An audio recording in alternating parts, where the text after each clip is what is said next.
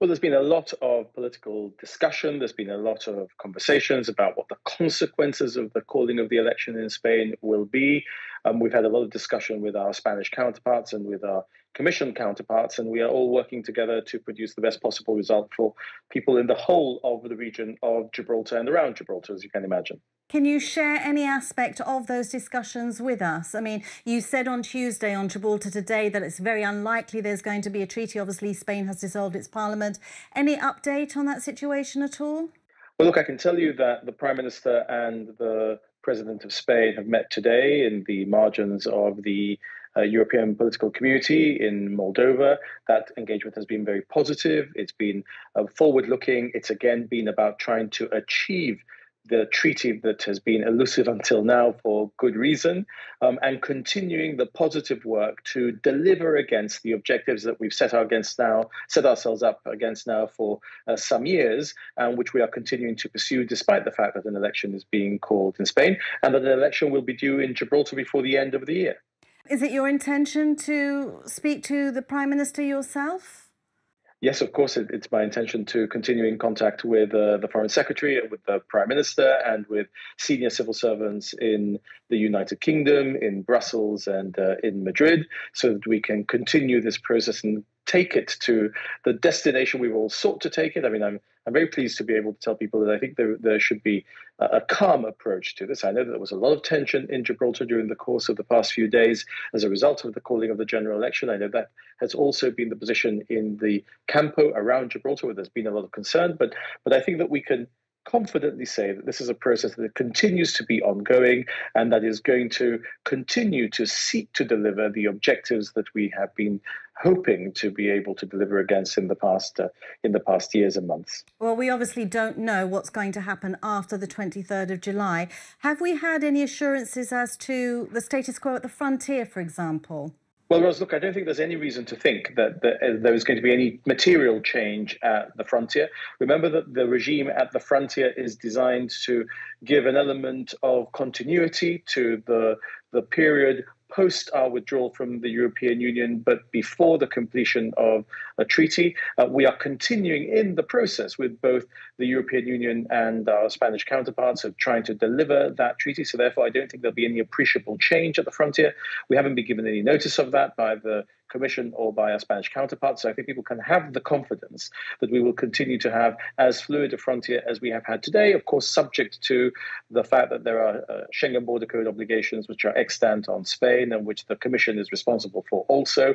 But despite that being applied in a relatively flexible way, which delivers the fluidity that the Campo de Gibraltar needs and Gibraltar needs. Chief Minister, I appreciate the need to stay calm and positive, but the fact is there could be a change of government in the summer. It could be a right-wing, less sympathetic government in place. We don't know what's going to happen with the treaty. Are you going to be seeking some assurances from the UK government that they will support Gibraltar financially should no deal materialise? It's something that Sir Bob Neill has asked recently in Parliament. I know that James Cleverly was also asked. He gave a very sort of sketchy reply on that, whether the UK was going to support Gibraltar. Would you expect the UK to support Gibraltar financially in the case of a no deal, which would potentially harm our economy? Well, you've asked and answered your own question there, Ros, to an extent. But let me take you through the various stages of what you said.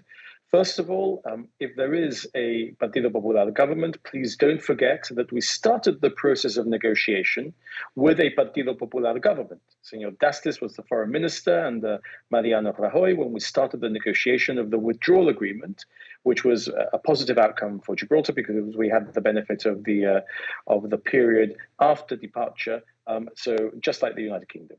Second, remember that I have already sought assurances from the UK government in the context of preparing for a no negotiated outcome, that there would be financial support for Gibraltar, which would be essential, at least for a period.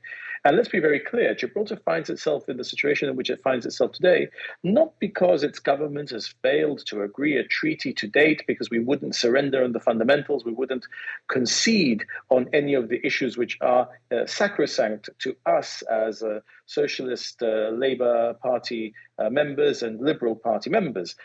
We are finding ourselves in this situation because the United Kingdom voted to leave the European Union, because a Conservative government called a referendum for that purpose. Now, that is the democratic will of the British people, including the people of Gibraltar, being put into play. But of course, there will be negative consequences for Gibraltar, which can only be ameliorated to an extent, at least in the short term, by financial support from the United Kingdom, in the same way as the United Kingdom has financially supported other parts of the United Kingdom, which have had difficulties arising as a result of the United Kingdom's departure to leave the European Union. So I've sought those assurances before.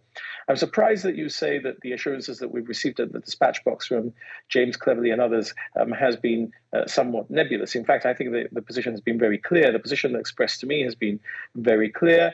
We saw a red bus going around the United Kingdom saying that leaving the European Union would save the UK £350 million a week.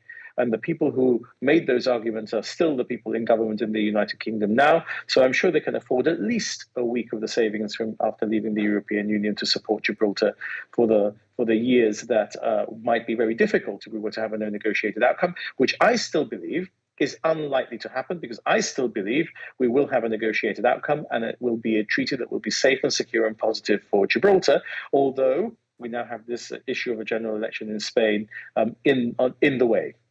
Okay, Mr. Picardo, any news on what other meetings you've got that you might want to share with us before you're back in Gibraltar? Anything of interest? Well, I think at the moment, of course, it's important that I confirm to people that this process is not dead, that the process is alive, that it's ongoing.